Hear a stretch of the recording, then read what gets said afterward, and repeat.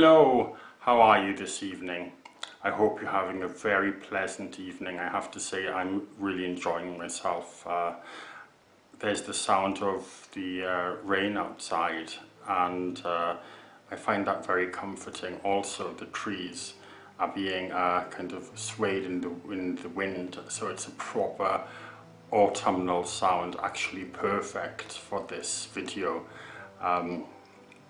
And for what I'm going to speak about tonight. Thank you for all your messages recently. I really enjoy hearing, your thoughts on the music. And one of the songs that I'll be speaking about tonight, Forever Autumn, is on my album In Spiritus. So I thought that I would do a video about the inspiration behind me recording this song, and also the experience that I'm having recently of being out in the parks in London and realizing more this year, I think, than ever, the echo that is in nature and within our own lives as well, how the kind of two can reflect each other. The older I get, the more deeply I feel this kind of relationship, and the more I appreciate it as well. So yeah, that song Forever Autumn, which obviously is from War of the Worlds, is such a beautiful, beautiful song, and heart-wrenching really, and walking through these parks in London, I really feel the connection with that song, and of having to let go of things that we'd really like to hang on to, Many of you might know that I used to work as a psychotherapist, and a lot of the work involved integrating into the client's life those things that they were trying to suppress,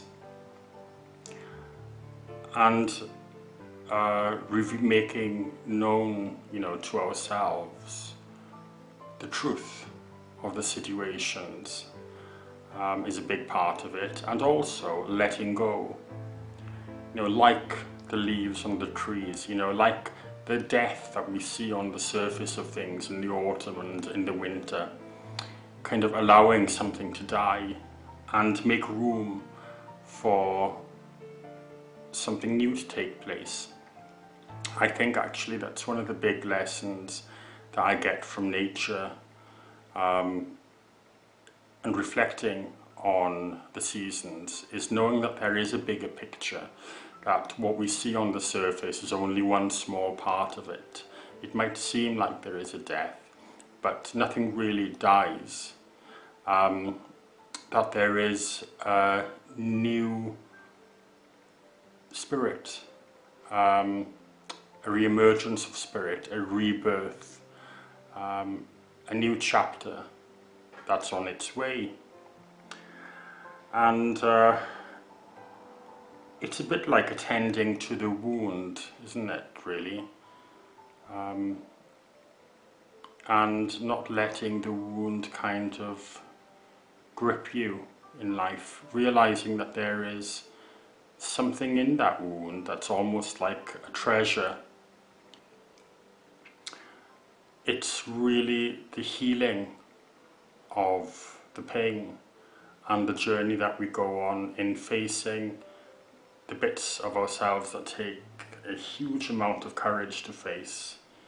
That's what gives us real character, isn't it, in life, and gives us a sense of depth and real engagement, I think, with life itself, So I came across this wonderful quote by Michael Meade, and it's actually from the Genius Myth.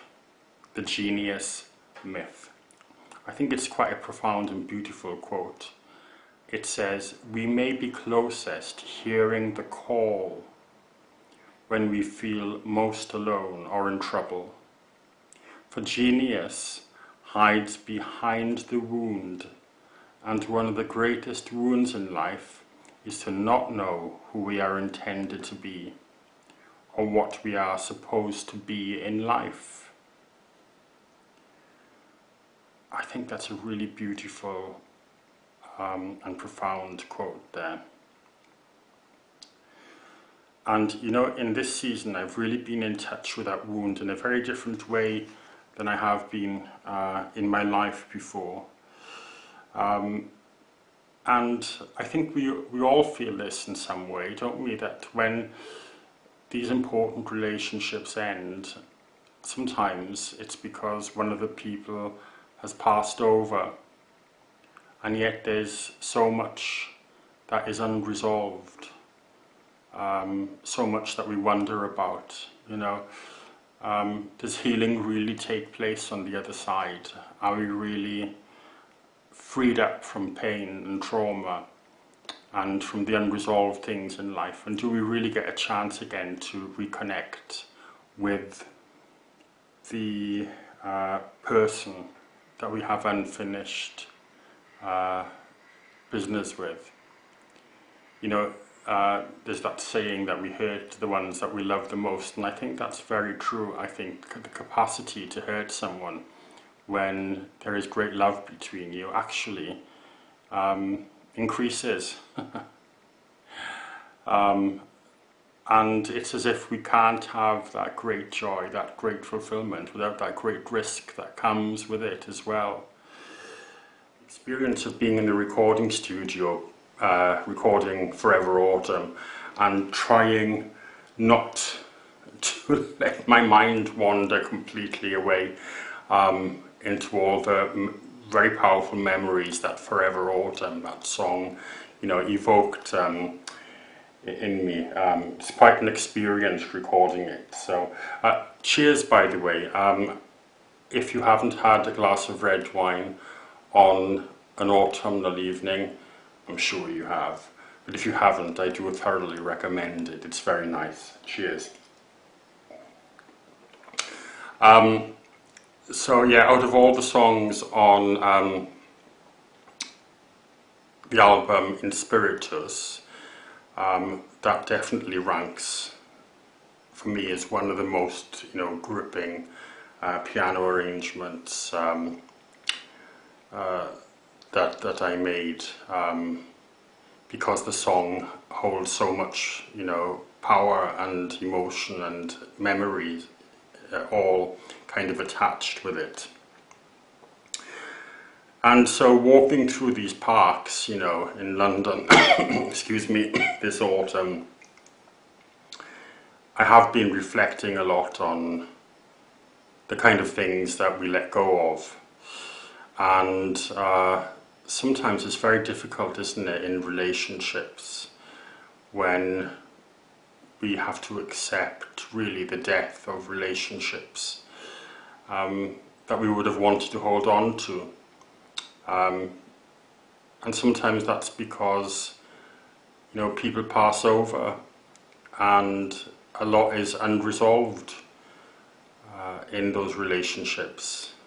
And one of the things that I was wondering about recently is, you know, for the people that have passed over, who I know struggled with a lot of things, you know, I wonder if they really have come to a place where they have healed now, and also that I'm looking forward to that opportunity to connect with them again and hopefully heal with each other and experience that kind of forgiveness for what we did that kind of remained wounded within us at one time.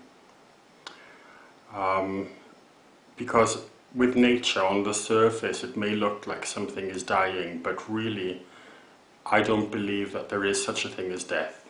I think that it appears as if there is a death on the surface, but really it's just a part of a much bigger story.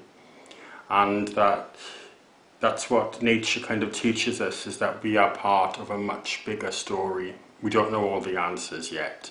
There will be the spring, there will be the summer, and it's like the spirit keeps reinventing itself. So in meditation now these days, that still small voice whispers that to me, that kind of transcendent knowing that there is more. So anyway, it's great to connect with you. I hope you follow the links underneath the video to the song Forever Autumn. I really look forward to hearing from you actually, and perhaps you can let me know what you think of it and what your thoughts are on the seasons and how they kind of reflect things that go on in your life as well. So I found this lovely poem that I thought I would end this video with, and it's called The Death of Autumn. It kind of encapsulates everything that I've been saying, and it's by Edna St. Vincent Millay. So this is The Death of Autumn. When reeds are dead and a straw to thatch the marshes, and feathered pampas grass rides in the wind, like aged warriors westward, tragic thinned, of half their tribe, and over the flattened rushes, stripped of its secret, open stark and bleak, blackens afar the half-forgotten creek. Then leans on me the weight of the year, and crushes my heart.